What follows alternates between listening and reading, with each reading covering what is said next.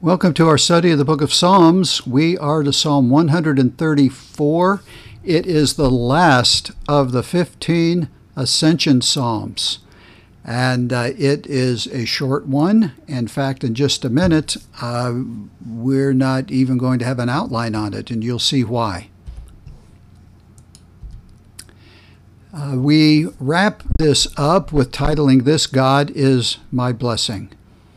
And we have found that in each of these psalms that God has revealed himself to his people in different ways.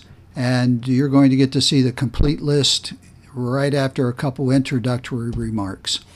So for the last time in this study of these 15, I can say Psalms 120 through 34 are the 15 psalms that are called the Ascension Psalms. The Jews call them the ASCENTS, and they would be sung while ascending up to the temple from wherever they were coming and walking from around the country, and they were going up in altitude because Mount Zion is a mountain, not a big one, but the elevation was up a whole lot higher than the valleys. All right, and in our Bibles, in my Bible, the King James Version, and probably yours, if you have a different one, right before the psalm it would say a psalm of degrees. And so think of stepping up, coming up in degrees as they were getting higher.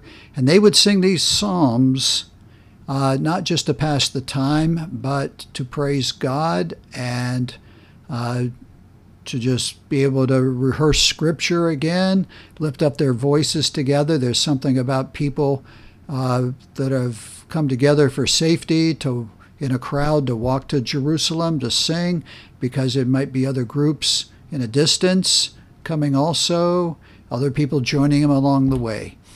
So we know this about these psalms from the past.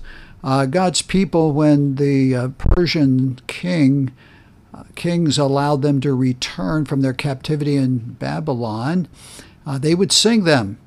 And then they were also sung by God's people. The Israelites, as I mentioned to you, there are 3 feasts in their year which they were asked to come to Jerusalem and as a nation come together to praise God.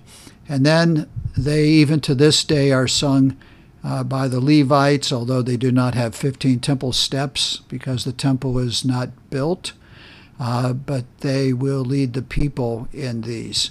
When the temple was built, the priests would recite or sing 1 per step.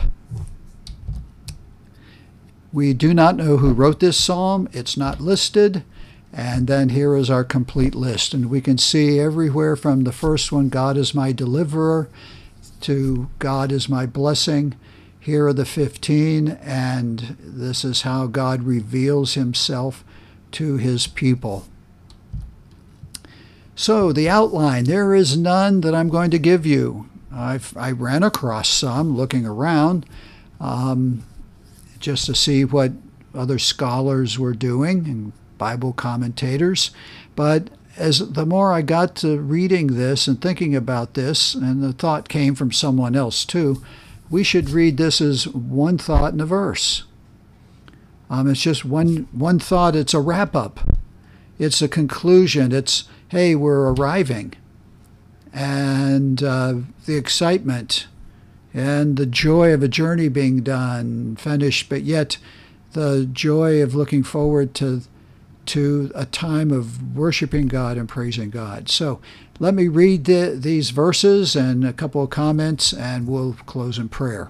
Behold, all right, mean just stop and look, and bless you the Lord, okay? Just, we're happy. Lord, we want you to be happy. Bless God, praise God. Praise the Lord, all you servants of the Lord. And by the word Lord here, as it is throughout the book of Psalms and the Old Testament, is Jehovah. And it means the existing one, always been, is, and always will be. And all you servants of the Lord, which by night stand in the house of the Lord. All right, This is interesting here. Does your church have a Sunday night service? Well, the temple had a night service as an evening service too. And they were to come in. And this service was, they were to come, they stood. There's no sitting anywhere. And they were just to take one stand for the Lord. And how blessed they are to be his people and just wanting to praise God. And so a note that's jotted here is this: stand in the house of the Lord. That phrasing, at the time of the evening service, to unite in praising God in their name and that of the people, using appropriate gestures to which the priests reply, pronouncing the Mosaic blessing, which they alone could pronounce. And so this was a special service of God's people, not just singing, not just meeting, but also with their hands, with gestures, getting involved and speaking to the priest. The priest would reply back, also to have a blessing only God's people knew about. And so it's very fitting, and I ran across this statement. Scholars of yesteryear used to call the Ascension Psalms the Pilgrim Book, because these were pilgrims coming from their cities all over the nation and making a pilgrimage to Jerusalem. And it's very fit. All right, let's finish this up with these two verses. And here, once again, they're moving their hands. Lift up your hands in the sanctuary and bless the Lord. And that's one of the things they were just asked to do right off the bat. After they got in and they took their stand, lift your hands and praise God in his sanctuary and bless the Lord. The Lord, why? Because the Lord that made heaven and earth bless you out of Zion. And so what they're saying is, Lord, out of Zion, out of your city, out of your nation, we are wrapping this up and we are just praising you. We lift up our hands, and you that have made heaven and earth, praise God to you. And the word made means fashioned or accomplished, as if handmade, and it was. So this is our wrap up, and there's just sometimes we just need to take time and just bless God and thank God for who he is and what he's done. God the Creator. Father, thank you for all of these Psalms. And today I thank you for this one. Real short, but it's a great wrap up because it just reminds us of who you are and who we are. And what you have done and are doing, very important. And also important is what we need to be doing. And so, Lord, we praise you and we thank you. In Jesus' name we pray. Amen. This is where I can be found. And if you have any questions, comments, please email me. I will email you back. And now we'll be leaving the Ascension Psalms and be headed to Psalm 135 next.